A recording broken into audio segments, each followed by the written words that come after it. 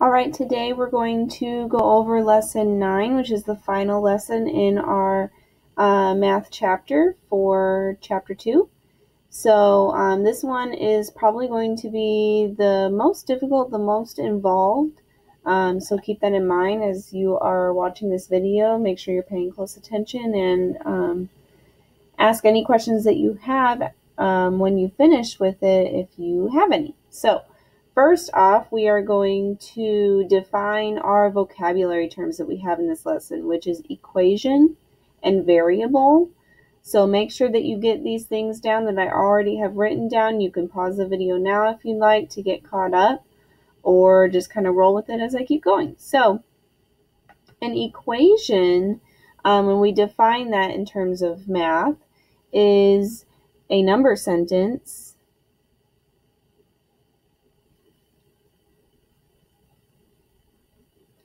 and this number sentence contains an equal sign. A number sentence that contains an equal sign. Have I ever mentioned that you should use pencil? You should use pencil. Okay, so that seems pretty simple, and you're like, wow, that was like a really lame definition. The definition is kind of lame, to be completely honest, but whenever we look at some examples, it makes more sense. So let's say we have, actually, let's define variable first, and then it will make more sense. So a variable, you may have heard this word before, but maybe not in this context. So a variable is a symbol or letter that is used to represent an unknown.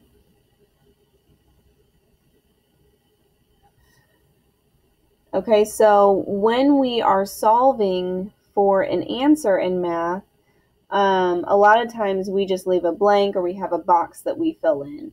As we progress in math throughout the next few years, you're going to be seeing variables more often because there will be multiple unknowns in the problems that you're working with.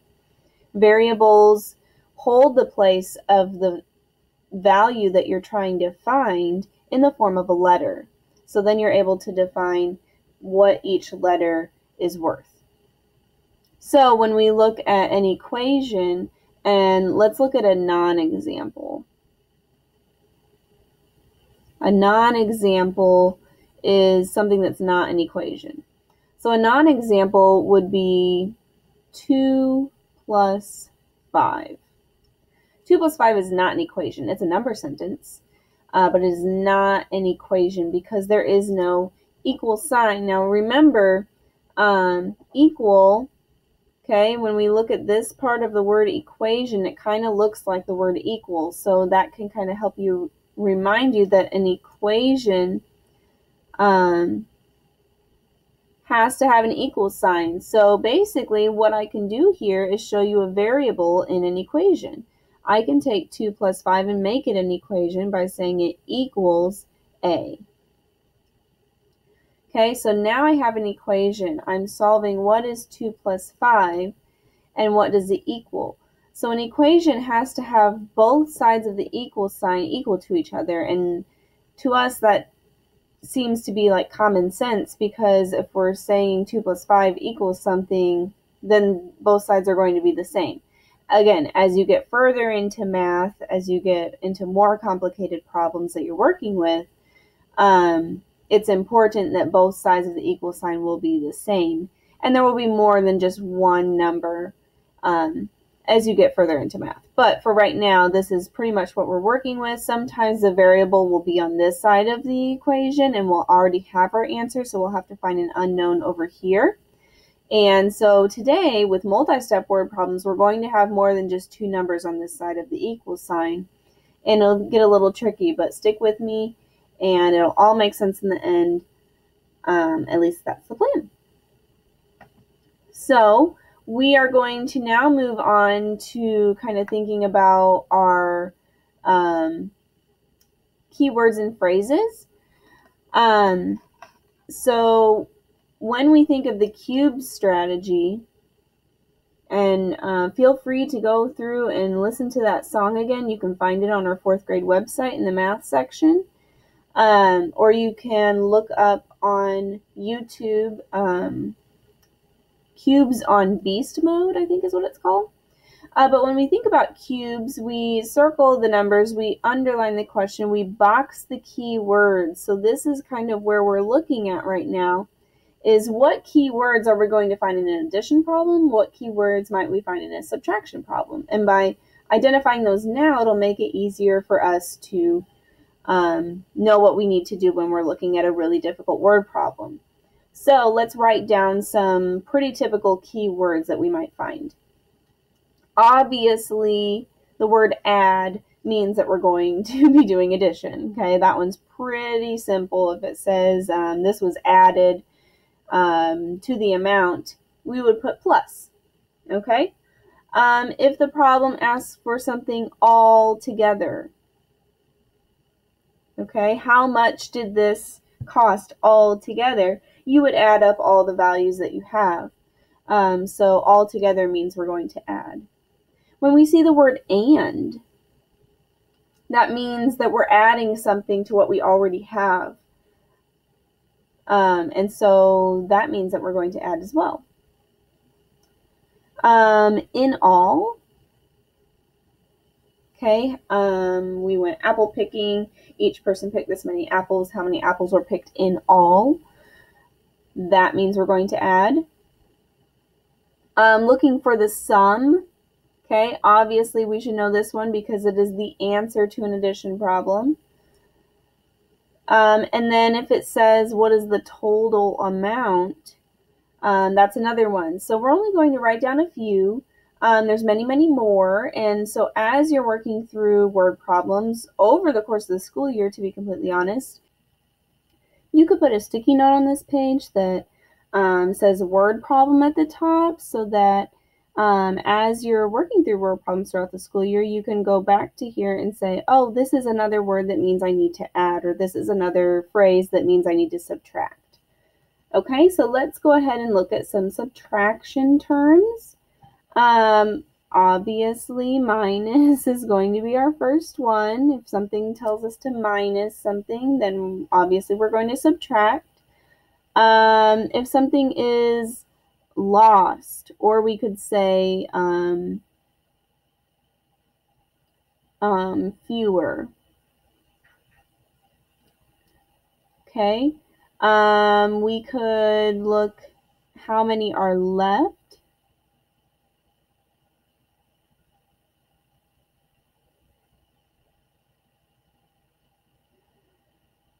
We could also say reduce, take away. Okay, all of these things mean we're subtracting. Okay, if we're minusing, there was a loss. We're looking at how much fewer, how many are left, reducing the amount of something, taking away, and then just like sum, okay, if it asks for the difference, that will also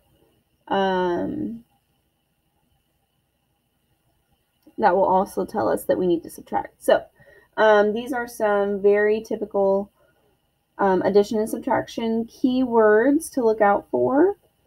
So again, I would kind of bookmark this page in your notes so that you can refer back to it anytime you're working with word problems.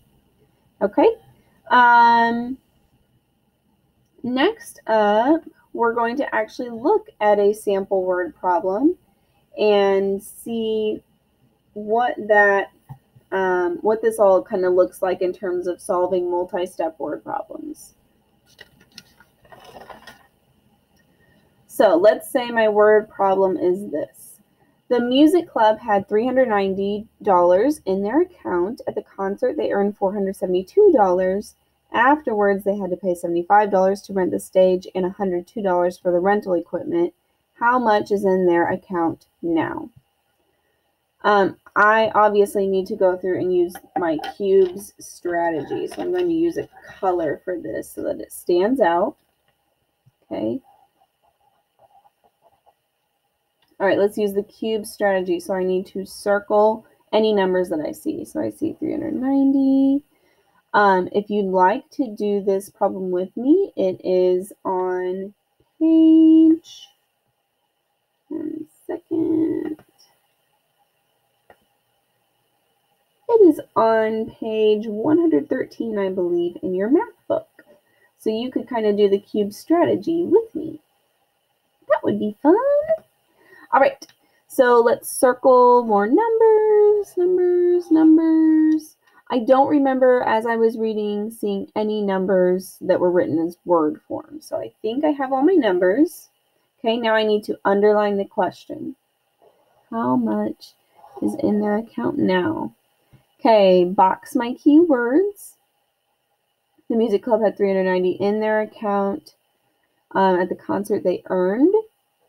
Ooh, that's a word that maybe we could add to our list. Afterwards, they had to pay to rent the stage and for the rental equipment. And then now we're looking for how much. Okay, now I need to evaluate what I'm working with. So I need to kind of write out an equation, draw a picture, do something. So I'm going to stick with an equation since that's kind of the skill we're focusing on in this lesson. And I'm going to go back to my normal pen. So I'm going to write an equation. So we started with $390. And as we went through, we need to see, are we going to add or subtract? So if I'm earning money, that means I'm gaining money. So if I'm gaining money, am I going to add or subtract? I hope that you would say you would add. So they earned $472. Okay, and we don't need to use dollar signs here, but in our answer, obviously we're looking at a dollar amount, so we should put a dollar sign on our answer. All right. Afterwards, they had to pay. If they're paying something, that means they're losing money because they're giving it to somebody else, and they're paying $75. They also had to pay $102. Now, this word "and" here, whenever we were talking about that earlier, "and" can mean to add. But we're not going to add anything here. We're just going to say we're taking that amount away also because I don't want to have to add in parentheses at this point. We're not quite there yet, and that's okay. Now, we're going to say this equals something to finish out an equation. How much is in their account now? So what I like to do is create a variable that makes sense for my problem that I'm working on. And so we're talking about money here. So I'm going to put the letter M. Now make sure variables, if you're using a letter, is always, always, always lowercase. Capital letters in math mean different things, and we'll get to those eventually. But capital letters are not variables. Lowercase letters are. So make sure that whatever letter you use of the alphabet that you are using a lowercase letter. And I would highly suggest to not use the letter O because that looks like a 0 and that might get confusing. So now I need to go through and just kind of solve this problem, work it out so I can figure out what my value is at the end here. Again, this is an equation because it has an equal sign. Woohoo. So 390 plus 472, let's just go ahead and kind of stack that off to the side and add that up. So I have 2 plus 0 is 2. Again, I can add these in any order thanks to the commutative property. Thank you, thank you, thank you. 9 plus 7 is 16. 3 plus 1 is 4. 4 plus 4 is 8. So this part right here gets us to 862. Then I still need to subtract 75, and I still need to subtract 102. So let's kind of go through and do 862 minus 75. Okay, remember, subtraction does not have the commutative property. I have a one-way street here. So 2 minus 5 I cannot do. You need to go next door and bring over a 10 so that we have enough to take away. So I have 5 10s left over here, and I brought the 6th over to the 1 spot. I now have 12 1s, and I can take away 5, which is 7. Now I have 5 10s, and I need to take away 7 10s. That's not possible. So we need to bring over 100. So now I have 15 10s, take away 7, that's 8. And then 7 minus nothing is 7. We are almost there. This is why it's called multi-step. I'm not just going to add 2 numbers and be done. I have multiple things to do. So now I can say I did these 2 things, have 787 minus 102. I should keep writing this down too. Equals m. So now I'm down to a 1-step problem, and I'm going to bring it over here since I have some room. 787 minus 102. This looks simple. 7 minus 2 is 5. 8 minus 0 is 8. 7 minus 1 is 6. So now I can write it any way I want. I could put 685 equals m, or I could say m is equal to 685. And what were we talking about up here? We were talking about money, so I should put dollars. And this would be my final answer. Now, a lot of the times in these lessons, especially when it comes to state tests and things like that, they're looking for an equation, boom, and they're looking for an answer to the equation, or an answer for the unknown. So this would be a multi-point problem, absolutely, probably worth 5 points, I would say, for setting up the equation correctly, for using a variable, for having an equal sign, for solving each step correctly, and for a correct answer at the end. So lots and lots of points can be earned with these types of problems. And make sure though, so I evaluated by writing out this equation, but then I solved by going through all of my steps down here. And these little guys are really useful because it kind of keeps your work organized, showing, okay, I added those 2 and here's my answer to that. And then you just kind of bring everything else down and keep working through the problem until you're done. So this is a really good example of a multi-step word problem. We had to add once and subtract twice. And as you're going through your worksheet today, I kind of have an outline set up for you. So I'm going to show you that next. All right, so here we have our worksheet for today. Last worksheet of chapter 2, so make sure you do your absolute best. So we took notes on a bunch of addition and subtraction terms. Here you only need to list 2 of your favorites, and that'll get you some easy points. Here is what I was talking about of kind of giving you an outline for an equation. So here's a sample word problem. You're more than welcome to try to use some of these symbols up here to use the cube strategy, or you can just kind of think it through as you're going. Think, okay, earned means I'm probably going to add. And then what you're going to do is come down here, click on the box, and type in a number. Okay, I'm just typing in a random number that's not even in the problem. But type in the missing numbers to the equation, fill out the rest of the information, and then you're going to solve for m because it's asking for how much money, so I chose the variable m for you today. Then you'll have one more word problem to kind of work through, and this one, I put a question mark here to kind of show you like, ooh, we don't know what this is supposed to be, but here we're subtracting, here we're adding, so you have to figure out what this is going to be. And I'll give you a hint, it's either adding or subtracting because that's all we've been talking about, right? So, and then here, the variable is on this side of the equation, so think about it, draw pictures to help you visualize when you do that evaluate part of cubes, because even though it's on a different side, it really isn't that difficult, guys, okay? Think about it, draw a picture, visualize what is happening in your word problem, and then solve for P, obviously. Okay, and then finally, what is a variable? So you need to write a sentence here, and then What symbol does an equation have to have? Okay, this is just a one-word answer. You don't have to type a sentence. And then when you're done with all of that, you can attach a picture of your notes.